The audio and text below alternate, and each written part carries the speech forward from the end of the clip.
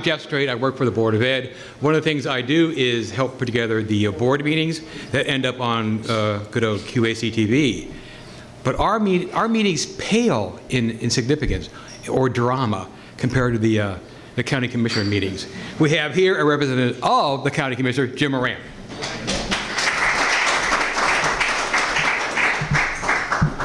You know, I've been to some of them school board meetings, and I don't know if they do pale.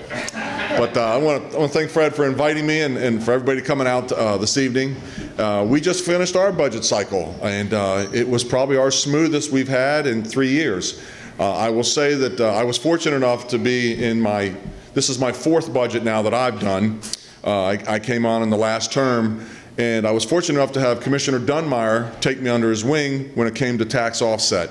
And that was the first year, 2014, when we started the tax offset to give some of that money back for duplication. Last year we were at, I think, 80%. It's called a haircut.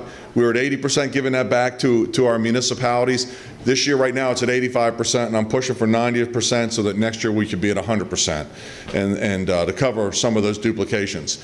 Just to give everybody a little update, the courthouse right down the street here is about 40% complete, and it's on budget. The Southern County Island Sewer, the main trunk line is 30% complete, and they're going to finish early. And then we have the laterals and the tanks, and they're running, and all that is running on time and on budget. So those are 2 very large projects that we're very proud of. And you know, we are right now. I'm going to talk a little bit about the budget. So, you know, today we had a meeting with sorry, I'm having a blank here. It was the business community. I'm sorry, I should know that anyways. But we had a meeting today with the business community, and the 36th representatives, our delegates and our senators were there, and they talked about what went on in Annapolis and what they were doing for Queen Anne's County and the 36th district. And I got a chuckle because they were talking about hundreds of millions of dollars that they're doing in the budget. Well, you know, like the town, the county, our budget is so restrictive by the time you cut it up for the school board in existing, we have every year probably less than 3%. Well, this year we had like $3.1 million that was left over. Out of that $3.1 million, the state came down and said, you know what, Queen Anne's County, you're a very wealthy county. We're going to change your calculations for your schools, and you have to give them another $1.3 million. So that came right off the top, and that went to the schools, and that left us with the rest of it. And with that, we've brought back our community services, our buses for our seniors, our buses for connectivity in the county, and former Commissioner Comfort's back here. Thank God he's given us and helping us with getting buses, but we needed to supply the drivers, so we've picked up more drivers so that we're able to take people to dialysis, take them to their doctor's appointments, and that's one thing that I'm very proud of. Not to mention, you know, the programs we have to help those that are less needy, our backpack program. So we put money into the bus drivers. We put money into an emergency management planner for our Department of Emergency Services. So all these things that have come back from really, we haven't raised taxes in 6 years, and when we did raise those taxes, there were a lot of cuts that were made, but we've been able to bring back all of those services. Our parks, I am the liaison to the parks. You're not going to see us actively going after more park space, but what you're going to see is us spending the money to enhance the parks that we have. Bloomfield, White Marsh, right down the street here. We have plans for putting up split rail all the way around the park, all the way around the main drive lanes, because people are parking all over the grass that we're trying to get to grow. We're going to pave that entire park. We've just planted some trees. I didn't like the trees, so those trees are all coming out. They were little saplings. We're going to plant. We want trees, and I'm glad to hear Tim talk about that, because I'm a big tree guy. You know, the more trees we have, the more shade we have, sucks up the nutrients, doesn't get it as hot, and it just looks a lot nicer. So we are working on that. Down at Love Point, we're redoing all the parking lots down there. Cross Island Trail, we're repairing the Cross Island Trail. There's a lot of ruts, there's a lot of cracking going on, so we're repairing those kind of things. So, you know, the county is spending that money in fiscally responsible as best we can. I will say that one of the things that myself and Commissioner Steve Wilson have been working on is our aging population. And with that comes our delivery of emergency care. And we have been working with Shore Health to come up with some sort of a plan to get observation beds at our new standalone emergency center.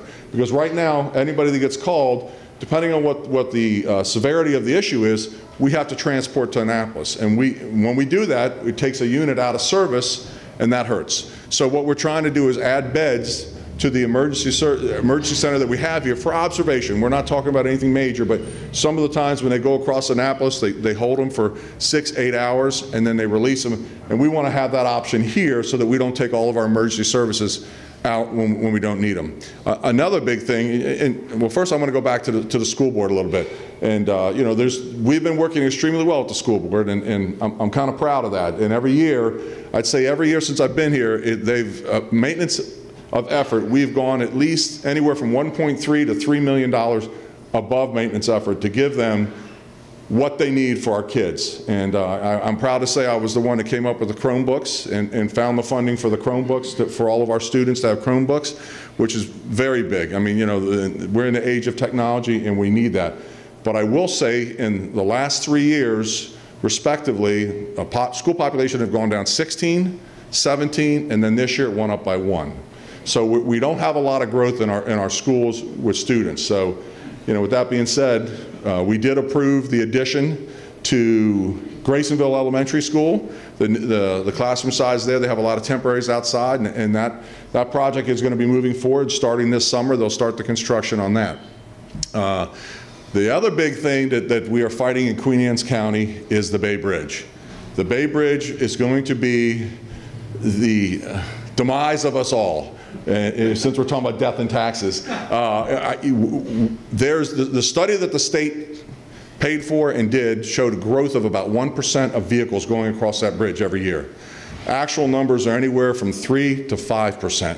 So they were implying that critical mass for the Bay Bridge will hit us somewhere around 2032 or something, somewhere in that neighborhood. The new numbers that we're getting now are showing it going to hit us in 2027, 10 years from now. And if the state said tomorrow, we're building a new bridge, it would take anywhere from 14 to 16 years before we're actually driving across it. So there is, I don't want to use the word state of emergency, but there is urgency in getting that message and getting that information to the state so that they can start planning to move forward with a bridge either here or anywhere else just to relieve the traffic. Because Queen Anne's County does not have a traffic problem. The state of Maryland has a traffic problem. And it just happens to flood our neighborhoods all through Route 50 coming from the split all the way to the Bay Bridge. So those are some of the major things that are going on. Oh, and I would be remiss if I didn't say this and toot our own little horn here. Queen Anne's County for the first time this year ever got a AAA bond rating from Fitch in New York City, which is, if you think back to when 6 years ago we had to raise taxes and there was no rainy day fund, all the money was gone, we had to lay off almost 25% of our workforce, to where we are 6 years later. We have a healthy reserves. We have, you know, we actually are the highest reserves we've ever had. We're almost pushing 10% on our reserves, and our bond rating is up there. So that means now the money that we borrow for the courthouse is costing us much less than it was just a year ago. So over time, as we retire some of these older bonds and these newer bonds, it's all savings to the taxpayers of Queen Anne's County. So with that, since he hasn't dinged me yet, I'll take any questions anybody wants to ask about any topics in the county. Mr. Comfort. Follow up from a year ago. So what are we doing with the high school field, like football field? Is anything changing on that? No. The short answer is no. I mean, as you know, I had that in the budget to do 2 turf fields. It got cut out. We had some more, you know, pressing matters. I'd love to revisit that someday, but the problem is when you deal with, not so much the school board, but when you deal with government versus, I come from the private sector, private schools, we're able to put one of those fields in for $600,000.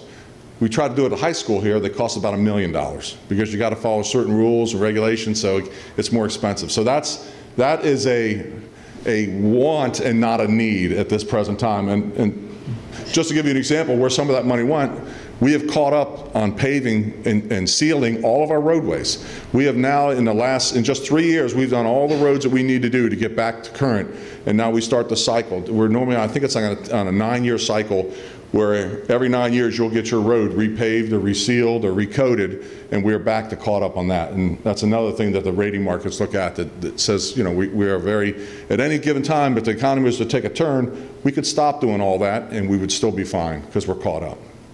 Anybody else? How much would a new Bay Bridge cost? A new Bay Bridge is about, right now they're saying about $500 million. But you got to remember, 90% of that is paid by the federal government. So the state would have to come up with, you know, their portion of it. I'm sorry, not $500 million. It's 5.5 billion. Sorry, because it's all the infrastructure. It covers everything from 90. You know, the original plan was everything from 97 to the 5301 split, because you're going to have to add lanes. You got to put up new bridges, new off and on ramps.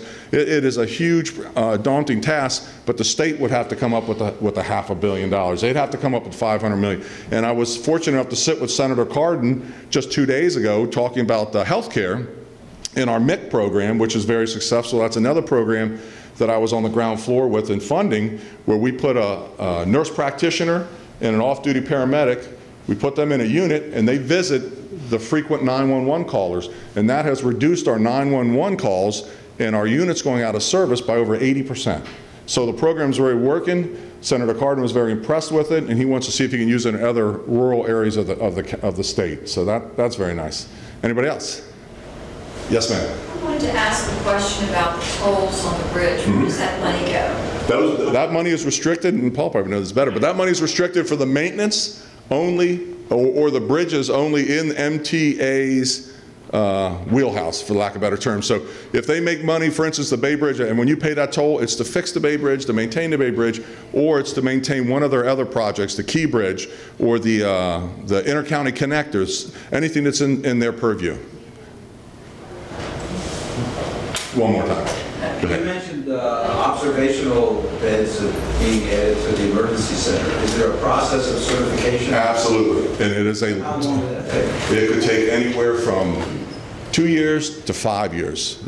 It's political too. So just not something that we can easily just say, we want to apply for this. You have to do the studies. You got to show that there's a need for it. You got to show that you have the capacity to handle those beds. And then remember now, if somebody's in a bed in our emergency center, they're not in a bed in a hospital. So the hospitals lose money. And I hate to say it, but sometimes our medicine, our medical care is financially driven, and so you have to, there's checks and balances there. So we are working on that. We are actively pursuing that, but it is going to be a long, drawn-out process. No different than when we got that standalone. I think that took us 3 or 4 years to get the standalone emergency center. Yes, sir. 2 things. Over the last year or 2, the city bought the building across Liberty Road, across Memorial Road. Okay. And the reason stated was for parking for the new courthouse. Correct. I was kind of confused as to why the city was buying that property. Great question. And the other question, similar but dates back a little further, the city bought from the county the wharf. The wharf. I don't know that. I don't understand, I mean, the 2 facilities are there. Why does the city have to pay the county for the wharf that's already there and operating? I know we're making improvements, give us more opportunity to spend our tax money to improve a facility that's used by people all over the county. Okay. First, I'm going to address the parking lot, which is, it's the Ashley building is what you're referring to. It's the building next to the Liberty building as you're facing it to the left. We actually paid for that. The county fee in lieu, I think we wrote a check for $1 million to the town, so the town could purchase it, and now they have it in their inventory, but the county is the one who basically paid for that. What do you mean fee in lieu? Fee in lieu, meaning that when you build a courthouse, you got to have enough parking for that courthouse. So we had parking that was scattered all over the town, and the town said, look, that's not really going to work. And we said, okay, well, what do you propose? And one of the proposals were, well, we could buy this land and we could use that as a parking lot, which is behind the building. There's a huge parking lot. So it's a fee in lieu. So what they do is they basically turn to the county and say, instead of you paying us yearly, we'll take a lump sum, we'll pay for the parking lot, and we'll have the parking lot. The wharf is what you're referring to. The wharf, the county owned that. The county built it, the county owned it. I don't know that we've sold it. I think maybe we're just allowing, there's a long-term lease on it. I'm not 100% sure on that one. I don't recall that being, I don't ever recall something coming across my desk where we had to sign the sale of it. It could very well have been. I know that when I came on, we still owned it, but we were, not all of it, don't get me wrong. Yeah, they think they skipped out on us. Yeah. You're going to ask that question. That's right, yes. Yes, sir. You opened Pandora's box about the Third Day Bridge. Yes. I didn't hear, I'm not a perfect new, I'm fairly new, only 1990, but why does it have to come from Queen? It doesn't. That's what the study's for. The NEPA study they're doing right now is to determine where it's going to be. So it could go from Calvert across to Cambridge. It could go up from Rock Hall across to Baltimore. It has not been selected yet. This is what the study's for. But you got to remember now, how can I put this? It's easier to widen a road than it is to buy all the easements and all of the environmental issues you have to build a new road. So, keep that in mind. Anybody else? Yes, ma'am. You may have covered this before we came in, but is there a plan to put Chandler Mill Road all the way through? Good question, because I know that's a hot topic for Symphony Village. And my mother lives down there, my in-laws live there. But right now, it's not slated for anything to be done for it for at least 6 years. So in 6 years, we could move it back another 6 years. We don't have a necessity to do it. And if the citizens of Centerville don't want it done, the county's saving money. So, as far as I'm concerned, we don't need to do it. And until somebody says there's an absolute need, then we'll address that issue. But right now, it's not slated to be budgeted for 6 years. Has one of the farms close to Symphony Village been sold and going to be developed? I honestly don't know. That's a town question. Okay. Yeah, that's a town question. Thank you. Anybody else? Excellent. I made my time frame? I'm good. There you go. Thank you.